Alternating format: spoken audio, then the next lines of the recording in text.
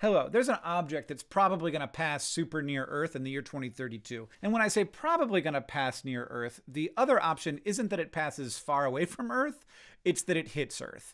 And 2032 is not that far from now, and the object is big enough that people are concerned about this. But there's a bunch of context, if you have heard about this, that you probably do not have, that I would like to give you. And the first is the most relaxing piece of information, which is that this object is not in any way big enough to alter the course of life on Earth. One of the stats I keep hearing is this would be like 1,000 times more powerful than the bombs dropped on Hiroshima and Nagasaki. And that is true, but it lacks context. The first piece of context is that we have built bombs this big. We have in our current nuclear arsenal bombs that are big enough to do this. We have exploded bombs that big on Earth before. We've done them in the ocean, we've done them on the land, we've done them in the air. So the big difference is that the bombs that we dropped on Hiroshima and Nagasaki, we've dropped in the middle of cities, which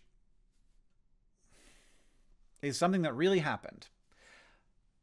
And we're still here on Earth, living together. Oh my God. So the current NASA projection is that there is a slightly more than 2% chance that this object will hit Earth. An important additional piece of context, because we don't really feel this way, because we live our lives where we live them.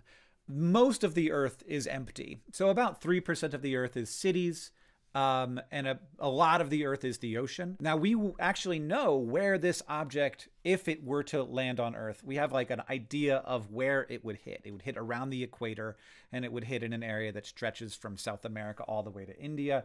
It wouldn't hit in all of those places. It would hit in one of those places, and we don't know which one it would be. Another piece of context that it's valuable to know, if this happened 50 years ago, we would have no idea.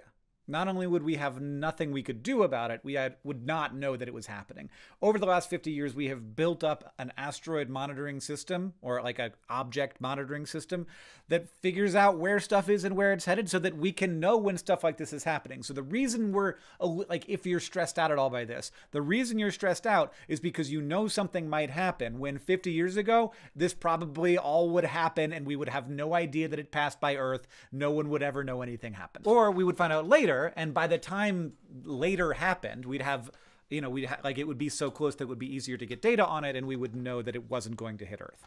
So this is part of what's stressful about modern life, is having too much information. So this is information that if I could control your mind, I would make you not know about it, because it is not at a point now where it matters. Third piece of useful context is that just because it can't destroy the Earth doesn't mean that it can't kill a lot of people.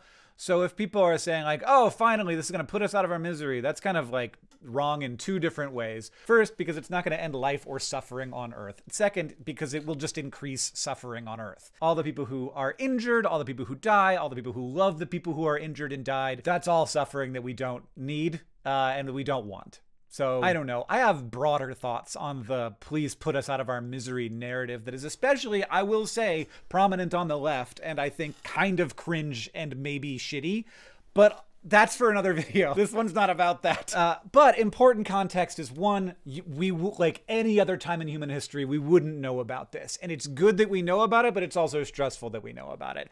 Two, also any other time in human history, and I mean like not even very far back, we would not know what to do about this, but we live in a moment where we have very powerful rockets that could potentially launch a mission to stop this.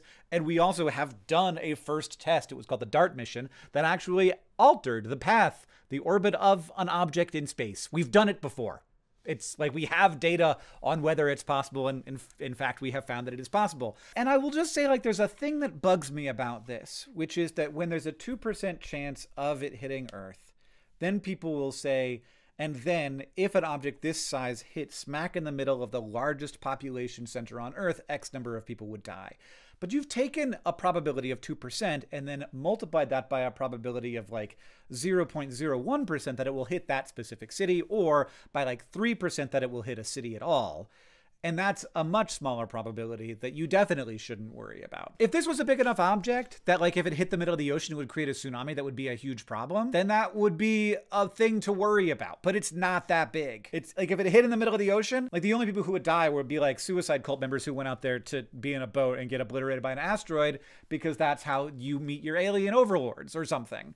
Or just people who thought they were gonna like get a great picture, but did the math wrong or got blown off course. And you know what time that means it is? It's time to play connections. Let's just do today. We got ant, aroma, shower, bouquet, vase or vase, pepper, nose, stop, uncle, tomato, truce, dust, scatter, note, either, mercy. It's either, not ether. I saw a couple of things in there. I had like scatter, pepper, shower, dust. That's great.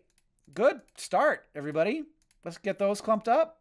That's good enough for me. I can remember where those are. And then we've got truce and mercy. And this is like stop. And I saw another one. Uncle. Oh, this I'm gonna roll right through this one, you guys. I was gonna blast this one into space like a rocket to destroy an asteroid. And then we've got aroma bouquet.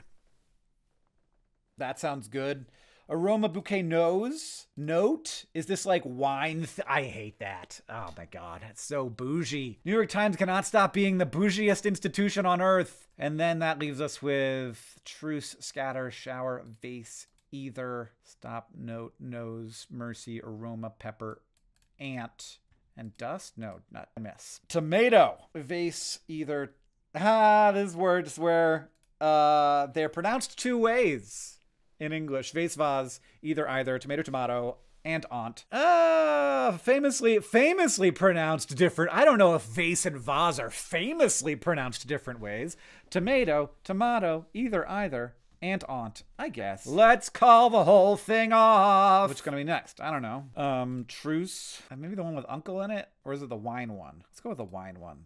That's weird. Oh, come on. I think the truce, uncle, stop, mercy. Do you guys know about that term? Uncle, uncle. Like you call uncle. It's like the safe word that everybody invented for some reason. In the 50s, they created a safe word, and the safe word was uncle.